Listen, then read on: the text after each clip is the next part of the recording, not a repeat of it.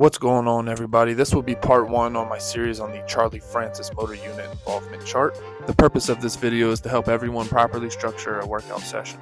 Starting off, you can see to the left hand side of the chart that we have our clean and jerk, snatch, and clean at the top. We'll address those later. For now, we're going to start with maximal sprinting. Here we have partner sprints. Okay, so a little agility component, adding an outside stimulus that they have to react to. Getting up to a good acceleration, nice sprint. Curvy linear sprints, athlete is running in an S-shaped fashion, working on the ankles.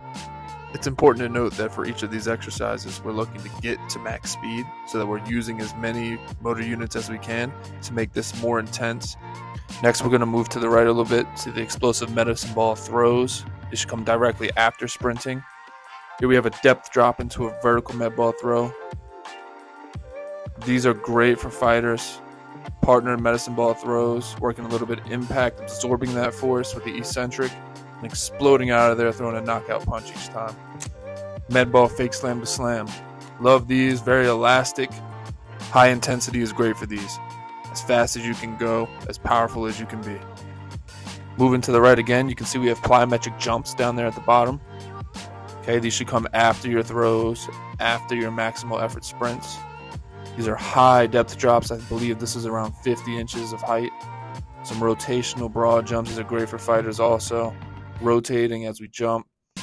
Single leg hurdle to box jump. Okay, these are great for elasticity, great for working impact. Some heavy trap bar jumps. These are very force oriented. Getting high off the ground with lots of weight. Now we'll move into that upper portion. Clean and jerk, the snatch, and the clean. I have a couple examples of Olympic derivatives that we can use. Here we have a jump shrug, which actually produces more force than any of those listed upon the chart. We have a clean pull into a low pull. Lots of weight on that bar, moving that bar as fast as we can, getting lots of power out of it. Here we have a clean pull into shrug, so a little bit of mechanical work on the back end there, along with the power work.